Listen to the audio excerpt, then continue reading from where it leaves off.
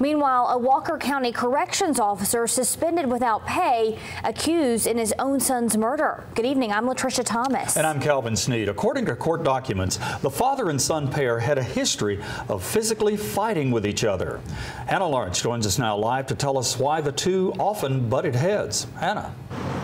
Calvin and Latricia, because Pat Wooten worked for Walker County, where he was arrested in that shooting, he's now being held in Catoosa County Jail. Arrest warrants show that he and his son Lance fought for about a range of issues, ranging from Lance's ex-wife and cars and trucks. Facebook pictures show Lance Wooten and his young daughter, whose identity we're protecting tonight. His high school friend Nathan Cook says social media is how the two kept up with each other, but he actually ran into Wooten a couple of months ago. And I'd asked him, I was like, you staying out of trouble? You know, he's had some issues since, we graduated. Several domestic issues, according to court documents. Arrest warrants tell story after story about physical fights that happened between Wooten and his father here at their home.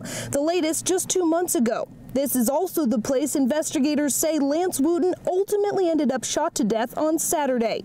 Those who knew him say, I thought it'd be the other way around, because I thought he'd kill somebody, instead of them killing him. Before Wooten moved back in with his parents, Clyde Caldwell says he rented this extra house to Wooten, his then wife, and their little girl. Caldwell says they would often run to neighbors' houses to call the police and hide from Wooten. I heard him over hollering, say, I didn't hit you, Caldwell says the couple's daughter would often stay with her grandma and grandpa, Wooten's parents. Now he's concerned about her growing up without a father and a grandfather sitting in jail. We still don't know what led up to the fight and that shooting that happened on Saturday. We stopped by the family's house today, and the people who were there didn't want to talk with us. Reporting live in Catoosa County, Hannah Lawrence, News Channel 9. Thanks, Hannah. We are waiting to hear what Wooten, when he will be in court, and when we find out, we'll